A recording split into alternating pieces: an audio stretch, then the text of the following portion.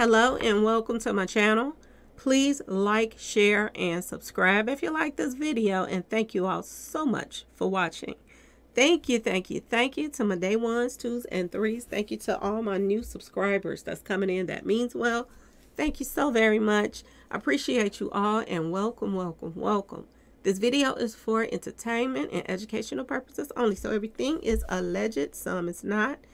And the fair accuse is in my description box, y'all. So let's get to it, y'all. Let's get to it. First, I want to say happy Wednesday. I hope everybody is having a wonderful day. Please stay safe and all that good stuff. Please stay aware of your surroundings. And y'all, please watch the company that you keep, because it just may save your life. Okay, y'all? So I want to get into the story that's coming out of Florida, y'all. This right here is a doozy right here. And I'm going to be completely honest with y'all. This is a learning experience for people that's out here trying to find love online and all of that stuff, going to these dating sites and stuff like that. They are truly not safe, y'all. They're really not. Okay. So half of the time that you're going to these dating sites, they put up pictures. It's not even of themselves. It's of somebody else. Okay, y'all. This is what these dating sites do. So you have to be careful with this type of stuff. A lot of what you're hearing and they're saying, a lot of people get conned out of money on these dating sites too. Like lonely women, they'll start sending these guys money. And lonely men, they be sending these females money. And it don't even be their picture. It'll be somebody that's, you know, totally the opposite of the picture that they put up. Okay, y'all. It might not even be the same race. Okay, y'all. Because some people is good at changing their voices and all that stuff. Okay.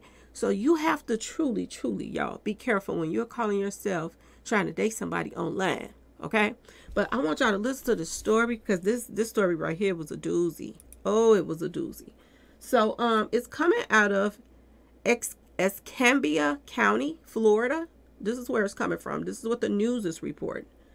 They're saying that a woman and a man was arrested on multiple charges after a man was, you know, they put paws on him.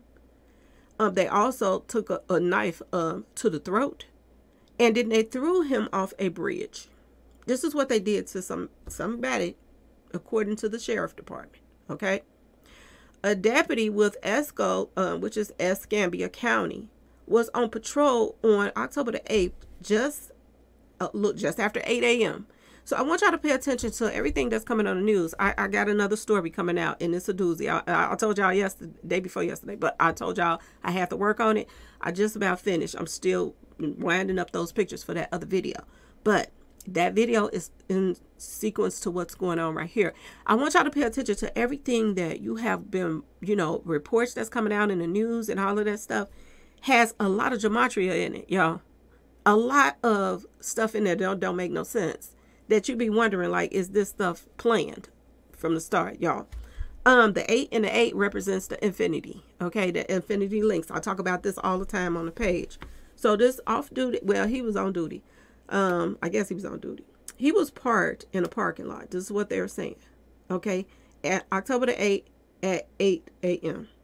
He was parked in the Cumberland Farms parking lot. While in the parking lot, a man covered in dried, you know, he had blood all over him, y'all. And his face was swollen, and he approached the deputy while he was in his car. Okay. According to the arrest report, this is what they're saying. The man was barefoot and barely able to stand up. And he had large amounts of dried up blood on his face, neck, and hands.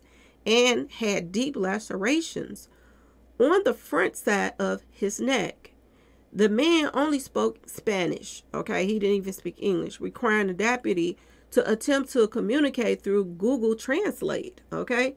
The man told the deputy that a woman stuck a knife in his neck, y'all. And then a man, another person. So she had somebody else there with her, I guess, to meet up with him or was on standby when she met up with him. See, this is what they do. They'll have couples and stuff like that, or it'll be street associates. They'll get somebody to, you know, get online and, you know, especially if it's a pretty girl that's down for the hood. She'll get online and put up this stuff, and then these guys will rob him. But they actually try to take this man out. You know what I'm saying, y'all? They put paws on him, and then she was the one who stuck the knife in his neck after probably talking to this man for probably days or however long, months probably, until he met up with her. And this is what she did to him, y'all. People out here is heartless, y'all, and y'all have to be careful. You really do. It says, let's continue. And then he said that's when they threw him off a bridge and stole his car, according to the report. So they carjacked him too. It wasn't enough that he was already, heartbroken about the fact that somebody that you've been talking to, you thinking that you're getting close and excited to meet and stuff. I don't know how long they were all speaking. I'm going to see if that's going to come up in this story right there.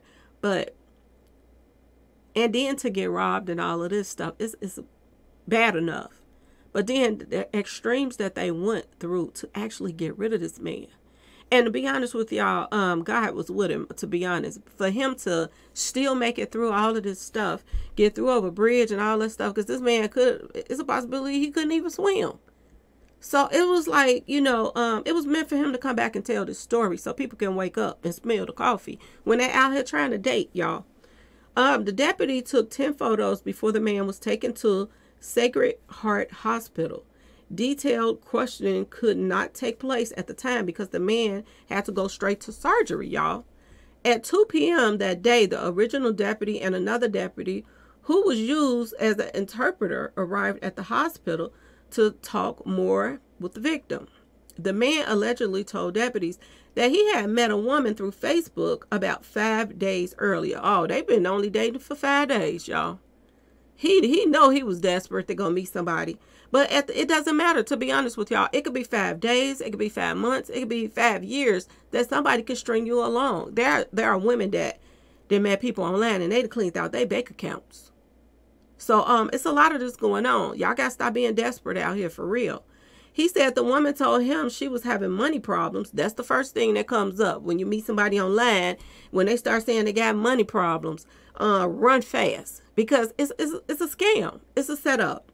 And she said that she needed food, at which point he offered to take her to buy food. This is what they're saying. He offered to take her to go get some food. And this is what she did to him.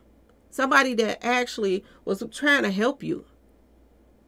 Lord, this system is messed up.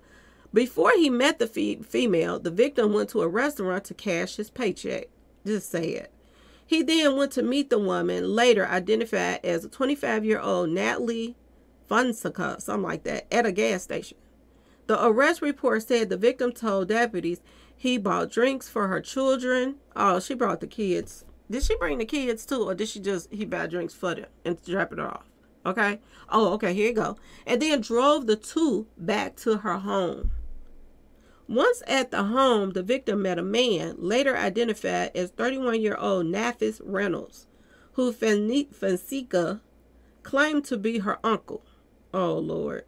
The victim said they then went to his home and eventually they left.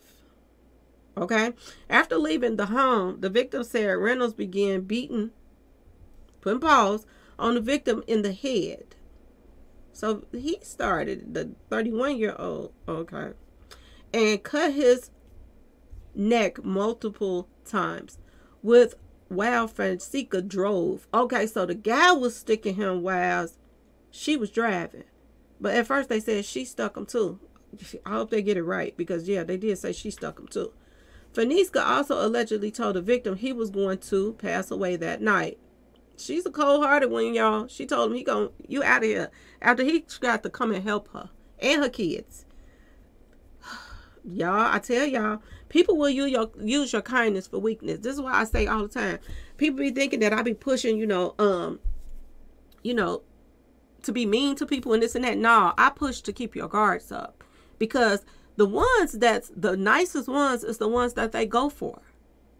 These end up being the victims, the ones that's really nice and that somebody can just lead you astray easy, or you just love helping people. They use that against you, and you have to put your foot down nowadays. You have to. This is why I be telling people on this page that when you're out in the street, don't let people just walk up on you and all of that stuff talking about they don't have the directions, they don't know where they're going. They have at the gas station, they have maps. They usually have maps at gas stations. You can go right to a gas station and get a map and find out where you are, or get instructions from somebody at the gas station, or they can go to the police station and find out where they need to go if that's the case. Okay, y'all? Don't let people just walk up on you in the street, because 9 times out of 10, the majority of people that's doing this stuff this is what they come as, somebody innocent, and they come to you and you end up getting carjacked and all of that stuff. So you have to be careful and protect yourself before anything. Okay, if you want to make it back home to your kids and your family and this and that, you got to put that first over helping somebody. Now, only thing you can do, if somebody go to walk up to you, tell them, keep their distance, and tell them you'll call the police and send the police up there to help them or something like that. Do not, y'all, fall for the okie doke. I'm telling y'all. Because you will be sorry. You will be sorry. Seriously. And let me finish reading this. Okay, let me finish. When they arrived at the bridge, the two allegedly forced the victim out of the car and they put paws on him some more. Reynolds then grabbed the victim and threw him over the Escambia River Bridge. After throwing the victim in the water, they stole his car. Both of them stole his car. Deputies later found the car engulfed in flames. They set the car on fire, y'all. Boy, oh boy. It says the victim swam a little ways before reaching a riverbank and passing out from exhaustion. The next morning, a woman in a boat saw the man and brought the man to shore. He then walked from where he was dropped off to the Cumberland's parking lot, where he saw the deputy. Both Francica and Reynolds were arrested and charged with attempted felony, taking him out, carjacking, armed robbery, and kidnapping, y'all. This is what the report is saying, y'all.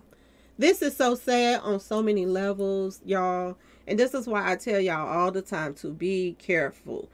And she looked like she mean. She do look mean right there. But at the same time, if you take that little face and put her some makeup on and this and that, which this is probably how she met him on Facebook, because she probably was all dialed up on there. But in actual reality, she probably got some kind of, street pharmacy problem. Because usually when you have those little gashes in your face like that, that is street pharmacy use, what she has in her face. Okay.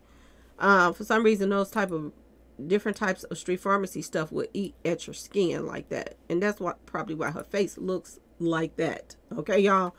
But stop meeting people online, y'all. I don't care what race you are. This guy was Spanish, and he went and met this woman thinking that she was, he was going to help her. And she didn't have no feelings. These are demons. I keep telling you all the time that these are demons. A lot of these people, they don't have their bodies anymore. They're ran by demons, to be honest with y'all. Okay? And especially when they're doing, a lot of street pharmacy stuff. This is how demons can enter your body easy and get you to do even more stuff that you probably wouldn't normally do if you wasn't on the street pharmacy stuff. And another thing to do, drinking too much. Sip it will get you sloppy, and you'll do things and don't even remember it the next day. Okay? So you have to be careful. Okay, y'all? You have to be careful. Don't let just anybody, you meet online, let you think that, you don't ever feel like you really know them. Okay? Because like I said, they can even give you their full name and you can check out their name, see if they got records and stuff like that. And it might not even be their name. So y'all be careful out here, because this right here could have went so to the left. This man could have passed away, and they probably thought he was. If you didn't, put paws on him the way they put paws on this man, and then stuck him that many times, all in the neck and everything, and then threw him over a bridge, they thought he was gone. This was like a ghost coming back, but he never passed away. Do y'all see how some people is so strong? And to be honest with y'all, them putting him in that water might have slowed down, I'm just saying, the bleeding. It might have helped by them putting him in that water. This is sad. This is so sad on so many levels. But y'all be careful. And stop, chancing y'all life just meeting in random people. And thinking that they on the up and up. Because, It's so much fake phoniness that's going on out here, and you thinking people is nice and this and that. You have this in your everyday life. You can be close to somebody, and overnight you don't really know that person. That person that you've been hanging around with can run into somebody else and flip the whole script in your whole little life, and you be like, dang, I thought that was my sister, I thought that was my brother. Not real sister and brother, but people that you call your sister and brother. I'm saying that. You be thinking that you're that close to somebody, and then that person will run into somebody on the street that don't like you, that could be in your family, whatever, and it'll flip. And all of a sudden, you and that person ain't even talking no more, and then you're like, what happened? We didn't have our spats before, but why now? And you don't understand that it's something deeper in the surface going on. People will work you like that. And that's why I say you got to be careful with everybody that you are trying to be nice to. Sometimes you just have to put your foot down. And there's some people out here that you just you really hate being mean to them. And not being mean, but you're trying to protect yourself from some drama. But it's people out here like you just want to be around, but you just can't, because every time you get around that person bring you down. And they'll try to bring you down in a worse way. And you don't have nothing but love for that person. But that person will try to hit you where it hurt. And they'll try to go in on you. And you sitting back like, wait a minute, I just finished. We was just hugging. We was just buying each other's stuff. And now you're trying to ruin my life like this? So if people in your family and people that you didn't grew up around or in your inner circle will do this to you, what do y'all think that people will do that don't know you? That's probably hooked on street pharmacy stuff and all of that. Y'all got to be careful. They're not going to tell you online that, oh, I rob people. They're not going to tell you, oh, I'm hooked on street pharmacy stuff when you're meeting people online. They're not going to tell you I'm, attached to a street association. But when you go over there and meet them, that's when you find out. Or they come to your house. And that's another thing. You can't be going to people's house. You cannot be certain areas you go into. You can, this person will tell you that they ain't dating nobody and this and that and that and this. And they know people and it's people on the block that's probably talking to them. And you go to their house. It's so many people that be on the news that went to somebody's house and got taken out on a car or this and that going to meet somebody. You have to be careful about that stuff. You cannot do it. Seriously. And if you think you want to meet, if you think somebody is nice, if you think you didn't check them out and they're on the up and up, if you done pulled up their ID or whatever, where they just showed you their ID and then you pull up their record and that's them and that's on there, and this and that, still take extra precautions for going to meet people. Okay?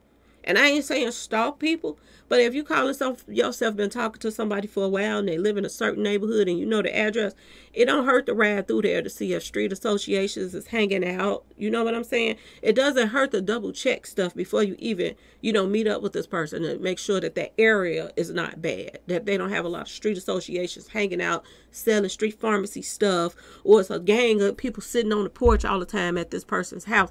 These are signs that you could be about to get set up. So it doesn't hurt to ride through and just check for yourself to see. Not even if you're on a date or not with that person, but just slide through there and check the neighborhood out.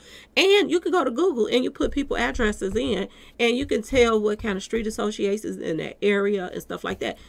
It don't take that much to check stuff out before you just go running yourself to somebody's house. Because that might be the last time you run to that person's house. For real.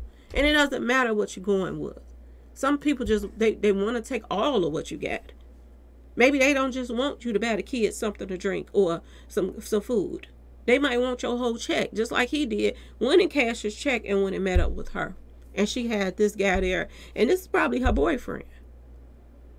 But she told this man online that this was her uncle. Do y'all see how people play games and how it's so important for you to stay aware of your surroundings and everything? And not just the guys, females too. If you're talking to somebody online and they telling you where they stay and all of this other stuff, check the area out before you get to just running over to people's houses. Do a background check on somebody. You can pay for that. If it's a couple dollars, pay for it. If it means your life. But anyway, y'all let me know what y'all think about this. This is sad on so many levels that they actually tried to take this man out. And he wasn't doing nothing but trying to help this woman. But like I said, the first signs of something bad is somebody start begging you when you meet them online. That goes to show you, okay, that it's more to it than them just coming to meet with you, or when they come meet with you, they want something out of it. You know, when you are dating somebody, you shouldn't want anything out of it, and they shouldn't want anything out of the first date. You know, I'm just saying, y'all. If you're going to meet with somebody in a public place and go out to dinner with this person, go meet and go out to dinner. If you pay, fine. You just went and, you know, had company with this person. Whoever going to pay. And you go your way and they go theirs. Until you get to really know this person. And make sure this is the person that you're actually talking to. But going to their house and all of that stuff is a no-no for any kind of first dates like that. You want to be seen out in public with other people before you get to going and trying to hang out with them privately. Okay? Anyway, y'all, let me know what y'all think about this in the comment section. I thought this was really sad, but at the same time, thank God he made it. And he was able to get these two off the street so they won't do this to somebody else. Because I got a feeling they've done this a lot. This seemed like it came really, really easy to them. And then they set the man's car on fire. So they really thought he was gone. I bet they were surprised to find out he was still alive. I told y'all, God works in mysterious ways, don't he, y'all? Okay? But let this be a learning experience for the people that's dating online and meeting people on Facebook and all of this other stuff. And where, you know, these websites for dating and all of that stuff. Let this be an example for y'all. This is not what you do. And if you're going to do it safely. There's no reason for you to be going to this person's house and them to be coming to yours until y'all actually get to knowing each other. If she can't take an Uber, even if you got to pay for the Uber her to the not for to say to the hotel, but Uber her to the restaurant where you're gonna meet her at. Just tell them you don't know them like that. You don't feel comfortable coming to their house, but you will pay for the Uber to drop them off. Drop them off. Have your dinner and have an Uber take them back, if that's the case. But for your own safety, you never know what's going to happen. You can pick somebody up and they can have weapons in their purse and stuff. They don't need no sidekicks on the side sometimes. Some of these girls grow up in the neighborhood and around people that they are ruthless. And this is what they do. So you just have to be careful, y'all, with everything that you're doing. But anyway, y'all, please like, share, and subscribe if you like this video. And thank you all so much for watching. Peace. Wait a minute, I gotta let it go a little bit more, y'all, because it said 222, 3. You know, I don't mess with them numbers. Okay, here we go.